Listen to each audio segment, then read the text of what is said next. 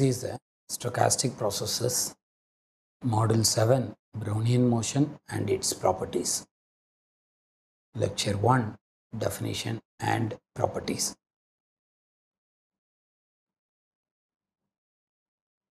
In the last 6 modules, we started with the review of probability as a one model.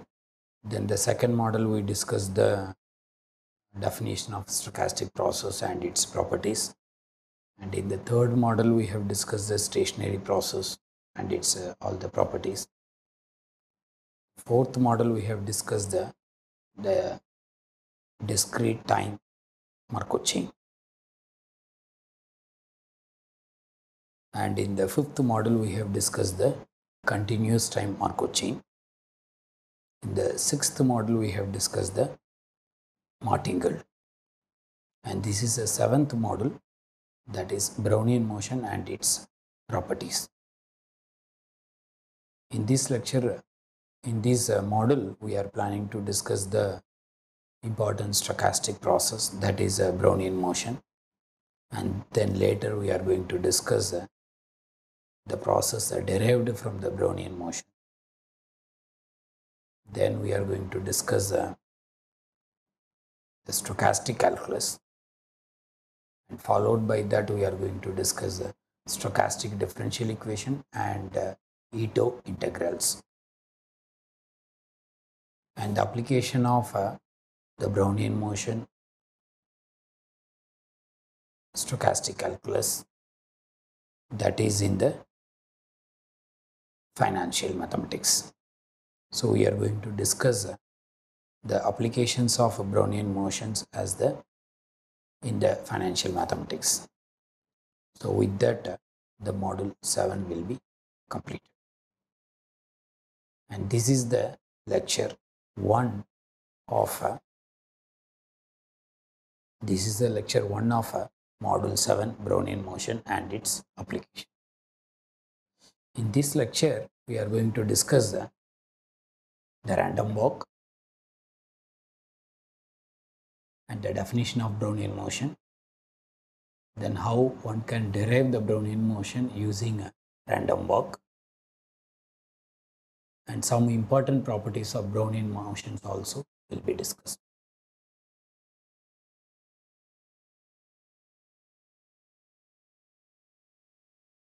The long-studied model known as a Brownian motion is named after the English botanist Robert Brown. In 1827, Brown described the unusual motion exhibited by a small particle that is totally immersed in a liquid or gas. It is introduced to model the price movements of stocks and commodities. A formal mathematical description of Brownian motion and its properties was first given by the great mathematician Norbert Wiener beginning in 1980. Therefore, the Brownian motion is also called it as Wiener process. Now we started with the random walk, because using this random walk we are going to derive the Brownian motion. Consider a trial whose outcomes are success with the probability p or failure with the probability 1 minus p. Repeat the trial infinitely many times, that is equivalent of saying tossing a fair coin infinitely many times.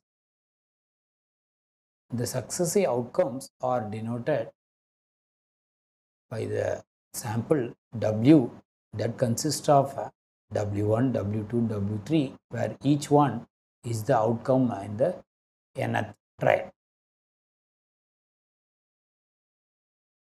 That means W1 could be head or tail, similarly W2 could be head or tail, and so on. For example, we have given HTT or THT and so on. So this collection is this all the possible W's, that is going to be the sample space. Now we are defining the random variable xj. It takes the value 1 if the outcome of the jth trial is head. If the outcome of the jth trial is tail, then the value is defined for xj is minus. So this is a real valued function, and this will be a random variable. Since it takes a value 1 or minus 1, this is a discrete random variable, and one can find what is the probability mass function for the random variable xj. So since the trial whose outcomes are success with the probability p, success is nothing but heading ahead, and the failure is nothing but a trial land up with the tail. Therefore, the probability of xj is equal to 1. That probability is call it the wj is equal to head, that call it as a success. Therefore, this probability is p. And the probability of xj is equal to minus 1, that is 1 minus p. And this you can denote it by q. Therefore, p plus q is equal to 1. You can denote 1 minus p as a q. Hence, p plus q equal to 1. Now we are defining the sequence of other random variables. That is, started with s0 is equal to 0. We are defining sum of first k random variables as a sk, where k is running from 1, 2 and so on. Here xi's are IID random variables, and the sequence of random variables xk, that is a random walk with the s0 is equal to 0, and the sk's are nothing but the first k xi random variables. You can see the sample path of the random walk. Suppose w1 is a tail, therefore it takes a value x1 is minus 1. Again, if suppose w2 is t, then x2 also takes a value minus 1. Suppose x3 is also t, then x3 also takes minus 1. Therefore, sk will be, initially it is 0, then s1 will be x1, that is minus 1. S2 will be x1 plus x2, that is minus 1 plus minus 1, that is minus 2. So S2 is minus 2. S3 will be S2 plus x3, that is again adding minus 1. So S3 will be minus 1. Like that, it can take the different values. So here this is a one sample path with W1 is equal to t, and W2 is equal to t, and W3 is equal to t, and so on, with the probability p is equal to 0.045. This is the probability of success, or probability of getting a head when you toss a coin.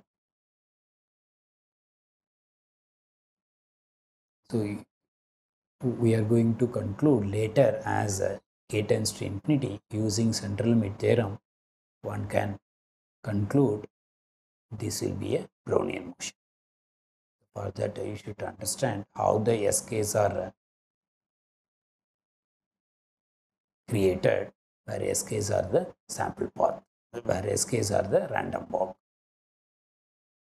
Now we are going to see the properties of random walk.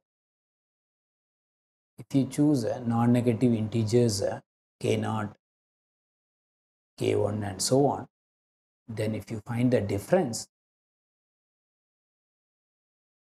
the difference is nothing but a sum of xi's in this range. Since xi's are IID random variables, if you take a non-overlapping intervals or the increments of si's, then that will be mutually independent, because these increments will be nothing but the sum of a few xi's, and we know that each xi's are mutually independent IID random variables. Therefore, non-overlapping increments will be a mutually independent random variables. Hence, Sn has the property called the independent increment property. The increments are independent. Similarly, for 0 less than or equal to I less than or equal to j, Si minus Sj is identically distributed with Sj plus h minus Si plus h for h belonging to natural numbers. Hence, the stochastic process Sn has a stationary increment property. That means if you find out the n-dimensional random variable and shifted by h, find out the another n-dimensional random variable, if though the joint distributions are same for both the n-dimensional random variable without shifting and with shifting, then that stochastic process is called a stationary. But here the stochastic process is not a stationary, the increments are stationary. That means if you have a increments and you shifted the increment by some interval h, then the distributions are going to be identical. That's what it shows. For 1 less than or equal to I less than j less than or equal to k less than L, the difference, the distributions are going to be same as long as the length is same. So it is the increments are time invariants, not the actual stochastic process. Therefore, this stochastic process has the stationary increment also. So therefore, the random walk has increments are stationary as well as independent. Also, one can find mean and variance of increments. The increments are nothing but the difference of those random variables. And since each random variable or discrete type random variable with the probability mass function that is discussed in the previous slide, so we can find out the mean and variance of those random variables. Therefore, we can find out the mean and variance of increments also. Now we are going to derive the Brownian motion using random walk. Consider a particle performs a random walk such that in a small interval of time of duration delta t, the displacement of the particle to the right or to the left is also a small magnitude delta x. Whenever a particle performs a random walk in a very small interval of time delta t, the displacement of a particle to the right or to the left, that magnitude is delta x. Now we are defining a random variable s of t denotes the total displacement of the particle. In time t, let xj denote the length of the jth step taken by the particle in a small interval of time delta t with the probability mass function. So the probability of xj takes the displacement of the particle to the right side, that is delta x with the probability p, with the left side, that is xj takes a value minus delta x, that is 1 minus p, that is nothing but a q, where p plus q is equal to 1, where p is independent of x as well as time. That is very important. The probability of the displacement to the right or to the left, that probability, whether p or 1 minus p, which is independent of x as well as time. Now the partition of the interval of length t into n equal subintervals of delta x. Then n times delta t becomes t, and the total displacement s t is the sum of n IID random variables xj. The way we partition the interval 0 to t into n equal parts, therefore the s of t, the total displacement, is nothing but the sum of n IID random variables xj's. where n is nothing but n of t, because you are partitioning the interval n, you are partitioning the time interval 0 to t, the length t, into n parts. Therefore, n is nothing but n of function of t. That is nothing but t divided by delta t. So you know the mean and variance. Therefore, you can find out the mean and variance of s of t also, because st is the sum of n IID random variable sales change. Expectation is a linear operator. Therefore, n, since it is IID random variable, n times expectation of any one random variable. Whereas variance, since the random variables are independent, then the variance of s of t is nothing but variance of sum of random variables. So you can take it out and you can do the simplification.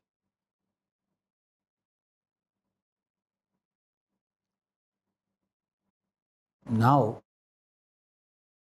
you can make a delta x tends to 0 as well as delta t tends to 0. Therefore, you will get a limit. By using the simple calculation, the delta x is this much, where p and q is equal to half times 1 plus mu times this and 1 minus mu times divided by delta. Now we are using the central limit theorem. Let x1, x2 be a sequence of independent, identically distributed random variables with the finite mean mu and a finite non-zero variance sigma square, and let Sn be a sum of first n random variables, then Sn minus the mean of this random variable divided by the standard deviation of this random variable, convergence in distribution to the normal distributed random variable with the mean 0, variance 1.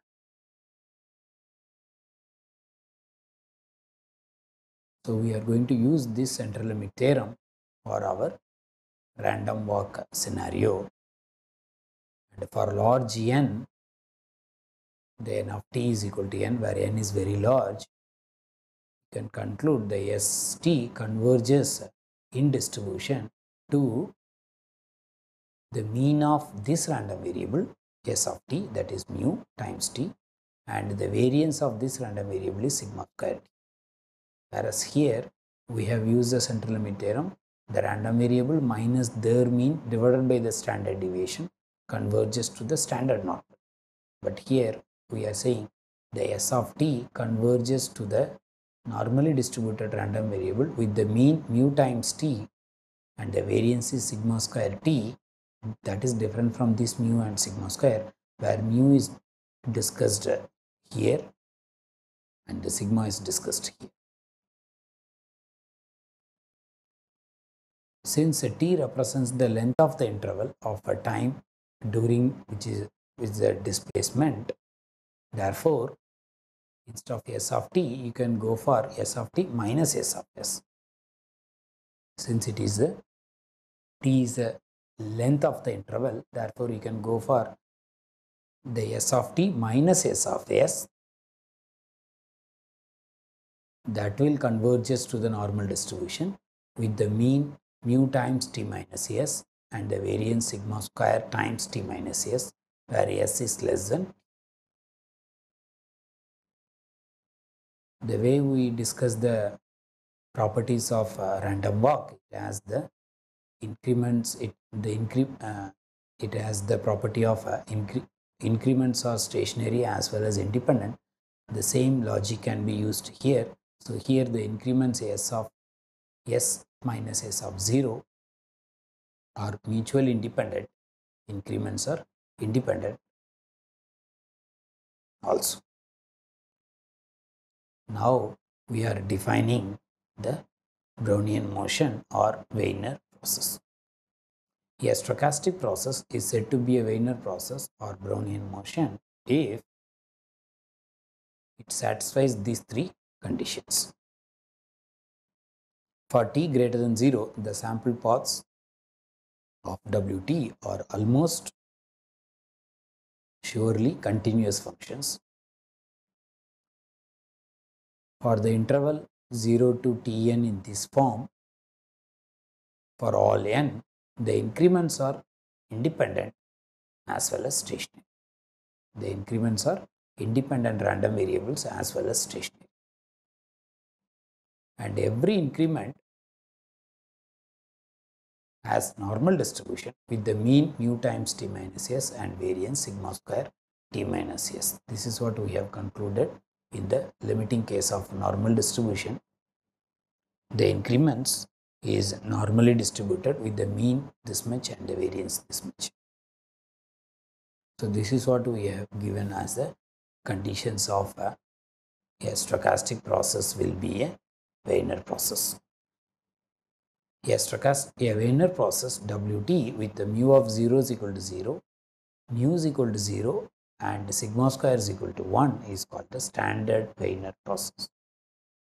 Whenever it is normally distributed with the mean 0 and the variance t minus s, that means the sigma square will be treated as 1 and the mu will be treated as 0. And also W0 is equal to 0, then it is a standard Brownian motion or standard Wiener process. So any stochastic process satisfying these three conditions will be a Wiener process or Brownian motion. The sample path of Wiener process, it looks like this. By definition, Wt plus s minus Wt, that is the increment, follows normal distribution. It can take a positive and negative values. The sample path of Wt is a continuous. There is no jumps.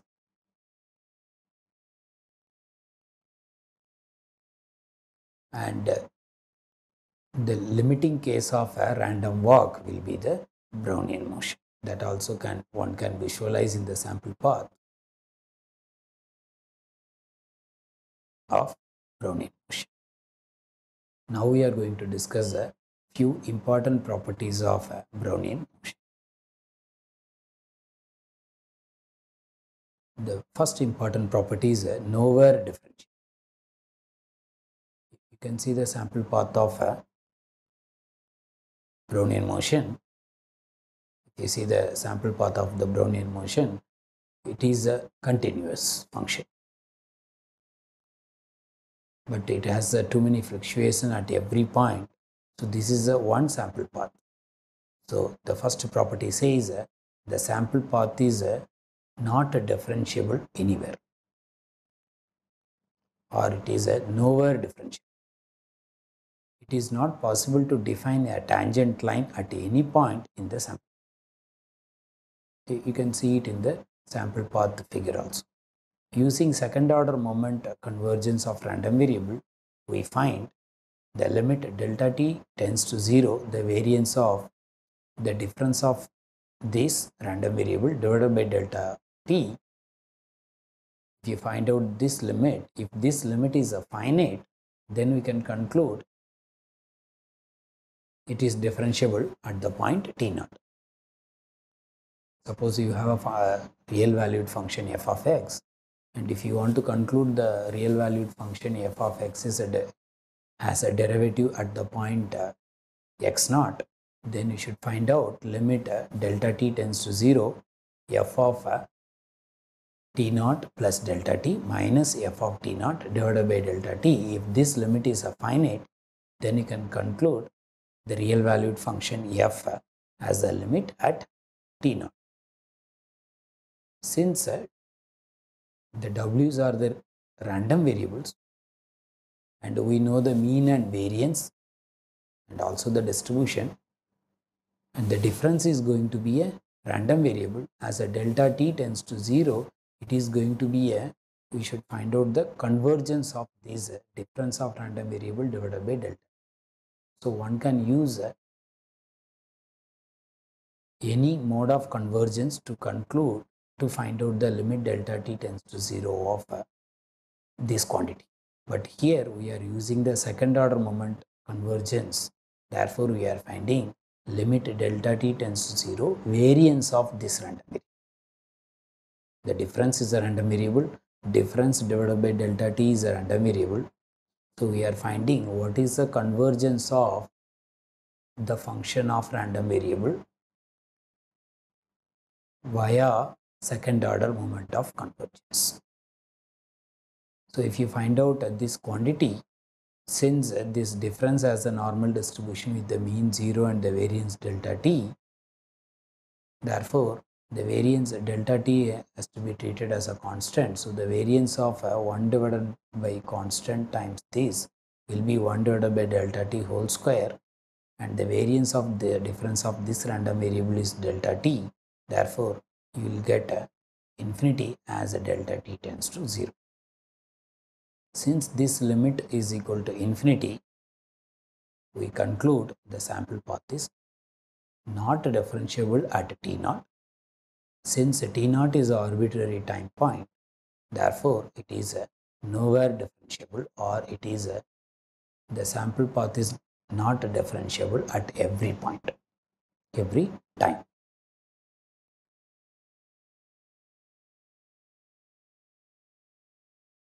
The second important property, that is a strict and stationary increment. We are not saying the given stochastic process Brownian motion is a strict and stationary. Here we are saying the increments are strict and stationary. The increments are strict and stationary. That means the increments are satisfying the time invariant property. The strict and stationary means it has the time invariant property in the distribution. So for that we are finding the covariance function. You know the definition of covariance. So covariance of s comma t, it is lambda, it is going to be s. The covariance of s comma t is equal to minimum of s comma t, because here we have concluded for s is less than t, it is s. If you make it t is less than or equal to s, we will get t. Hence, C of s comma t is minimum of s comma t. Therefore, linear process is not White's and stationary, whereas we can conclude it is a strict and stationary increments.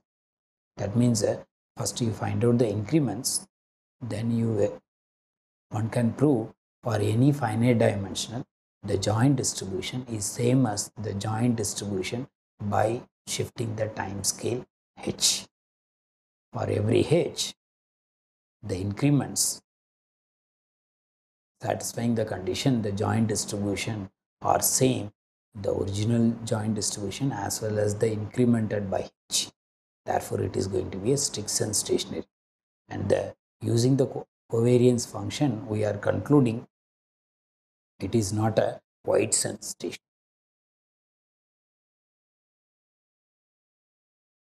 The next property is a self-similarity property. Let me give the definition of self-similarity. Then we conclude linear process is a 1 by 2 self-similar. What is the definition of self-similar?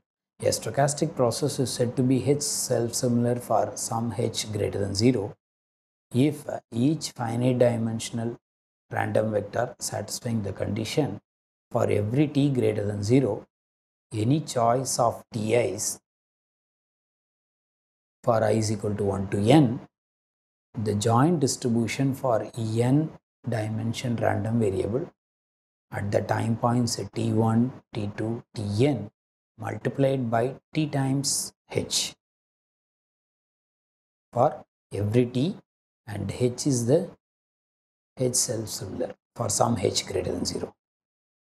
If that distribution is same as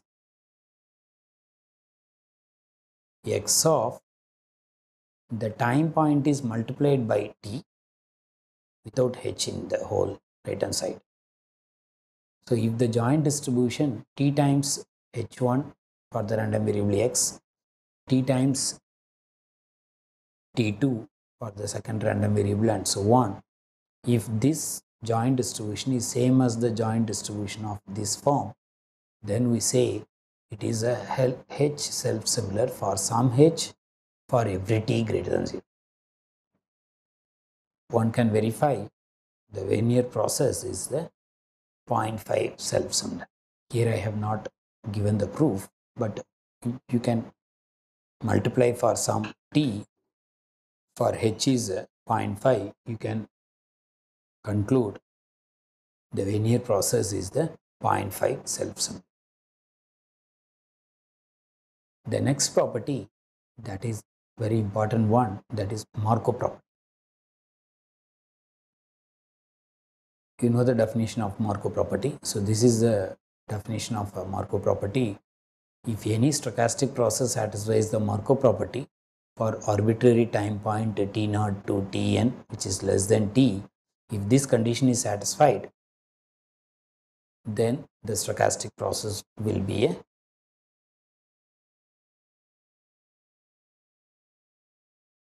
Markov process.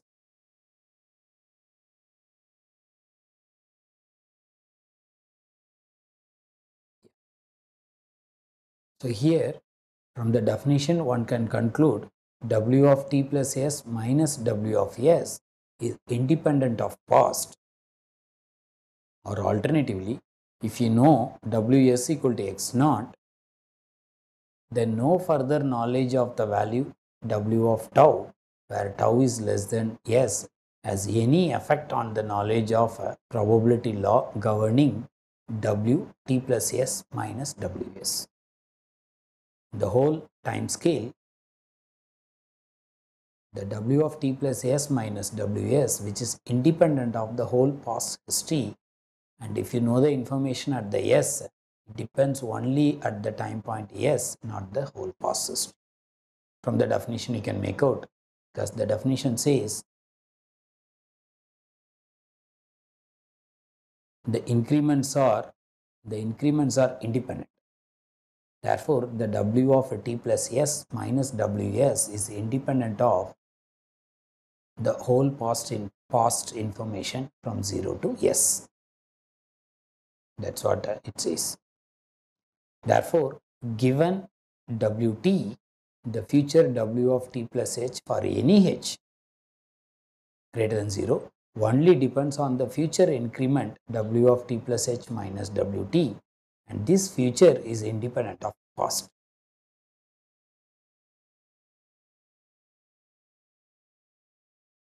Hence, this Markov property is satisfied.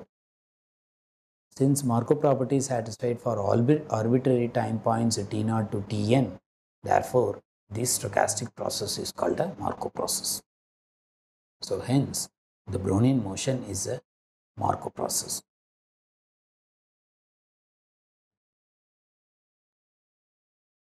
The next one is a Gaussian process. First, let me define what is Gaussian process. Then I am going to relate the Gaussian process with the Brownian motion. A stochastic process is called a Gaussian process if the distribution of each finite dimensional random vector is a multivariate Gaussian distributed. That means if you have a stochastic process and if you take any finite dimensional random vector from that stochastic process, if that finite dimensional random vector is a multivariate Gaussian distributed random vector, then the underlying stochastic process is a Gaussian process. Since for each finite dimensional random vector is a multivariate, you can write down the joint probability density function of n dimensional random vector of Gaussian process. That is nothing but this is a joint probability density function, that is 1 divided by 2 power pi power n by 2. You find out the determinant of the matrix, and after that you find out the square root, then exponential of this, where mu can be written as the vector and the elements are nothing but the expectations. And this notation sum is the covariance matrix. Covariance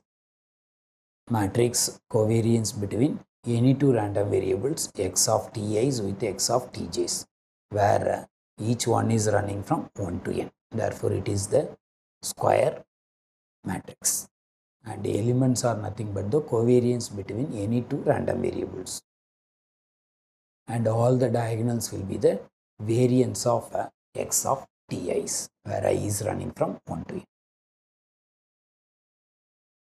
And it will be a symmetric matrix because covariance of x of ti comma x of tj is same as covariance of x of tj comma x of ti. Therefore, this matrix is a symmetric matrix, and the diagonal elements are variance of x of ti's. So one can find out the covariance of any two random variable using this formula. Since the WT is a Markov process as well as Gaussian process, you can write down the conditional CDF.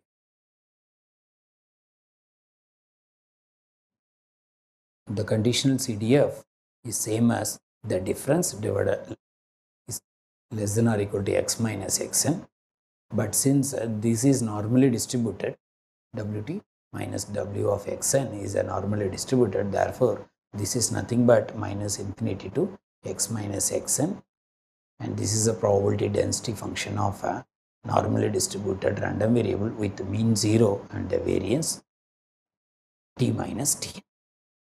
Whenever we discuss the Brownian motion, we are discussing a standard Brownian motion with the Wt is equal to W0 is equal to 0 and mu is equal to 0 and sigma square is 1.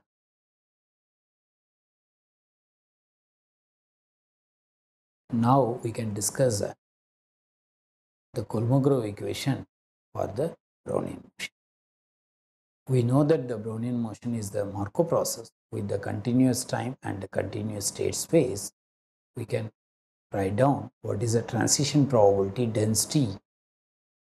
So the transition probability density P will be probability that Wt lies between x to x plus delta x Tx, given that W is equal to x naught. We make the following assumptions. For any delta greater than 0, the probability of absolute Wt minus Ws, which is greater than delta, given that W is equal to x, that is the order of t minus s. In other words, the small changes occurs during small intervals of time. That is the meaning of the above equation. Now we can find out the conditional expectation of Wt plus delta t minus Wt, given Wt is equal to x divided by delta t as limit delta t tends to 0. That is nothing but you can note down as the denoted as the a of t comma x. This will be a function of t comma x, that is denoted as the a of t comma x. Similarly, you can make out the conditional expectation of the whole square given that Wt is equal to x, that you can denote it as the b of t comma x. In other words, the limit of infinitesimal mean of variance of the increment Wt exists and is equal to b of t comma x, which is known as the diffusion coefficient. So, a Markov process Wt satisfying the above conditions is known as a diffusion process, and the partial differential equation satisfied by its transition probability density function is known as a diffusion equation. The partial differential equation satisfied by its transition probability density function is known as a diffusion equation. So this is the diffusion equation. This is a PDE for the transition probability density function P, and where A and B are earlier defined. And this equation is also known as a forward Kolmogorov equation and also known as a Fokker-Planck equation. And this equation is possible because of the Wt is a Markov process. Therefore, and also it is a Gaussian process, therefore we land up the transition probability density function P and satisfying the PDE, and this PDE is called the Fokker-Planck equation. If you solve the PDE, which is given here, for the standard Brownian motion, or the standard means W0 is equal to 0, mu is equal to 0 and sigma square is 1 in the definition of a Brownian motion. Then you will get the transition probability density function P is 1 divided by square root of 2 times pi t exponential of minus x square by 2 times t. And this is the probability density function of a standard normal distributed random variable with the mean 0 and the variance t. And the corresponding diffusion equation is dou p by dou t is equal to 1 by 2 dou square p by dou x square.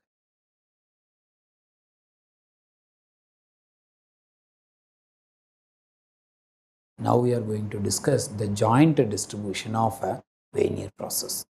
The way we discuss the Gaussian process, because in the Gaussian process, every finite dimensional random vector is a multivariate normally distributed random variable. Therefore, you can find out the joint distribution of W of T1 with W of T2. We know that W of T1 and W of T2 minus W of T1 are independent. Here we made T1 is less than T2. And also we know that W of T1 is normally distributed with the mean 0 variance T1. And this difference is also normally distributed with the mean 0 and the variance T2 minus T1, and both are independent. So our interest is to find out the joint distribution of W of T1 with W of T2.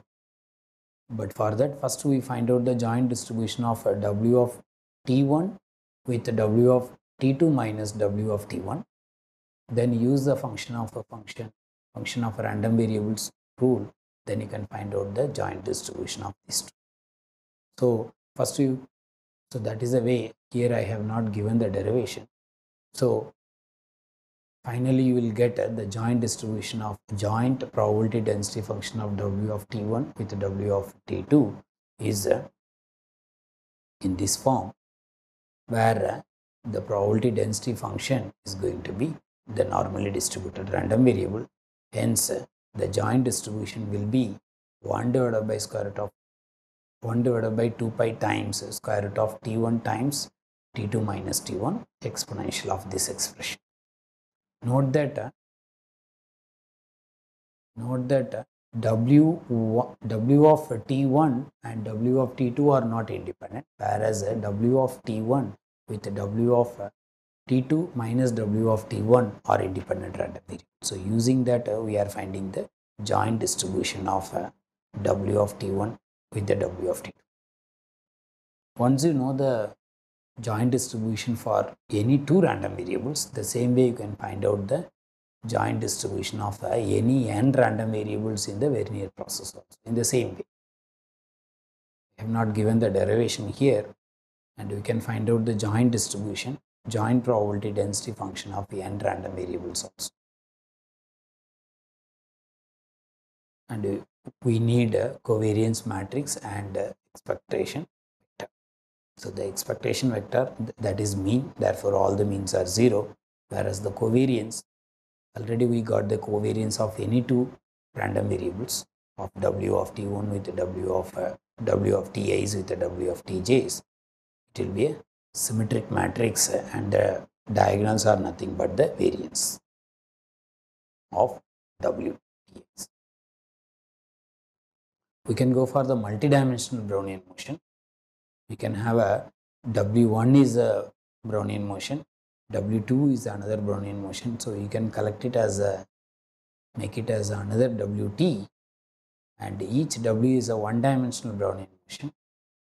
And you can go for the stochastic process are independent, therefore you will have an n-dimensional Brownian motion also. Here is the reference. So in this lecture, we have discussed the definition of Brownian motion, and also we discussed the derivation of Brownian motion, and we have discussed important properties of Brownian motion, starting from stationary increment, increments are independent, Markov property, Martingale property, and also finally we discuss the multidimensional Brownian motion.